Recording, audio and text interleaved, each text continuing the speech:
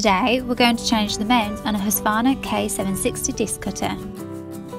First, lie the machine on its side so you can access the mounts. Then, using a torx spanner, remove the screws securing the mount to the machine.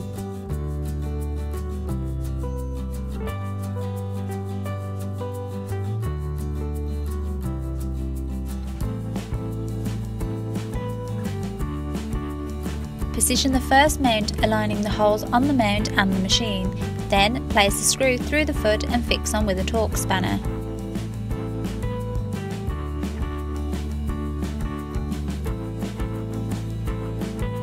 For the foot on the arm side of the machine, you can slide into place and screw on using a torx spanner.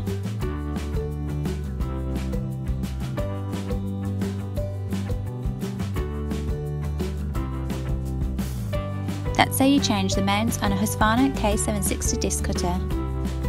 All the parts and tools needed for this task are listed in the description below. Please like, share and subscribe if you found this video helpful.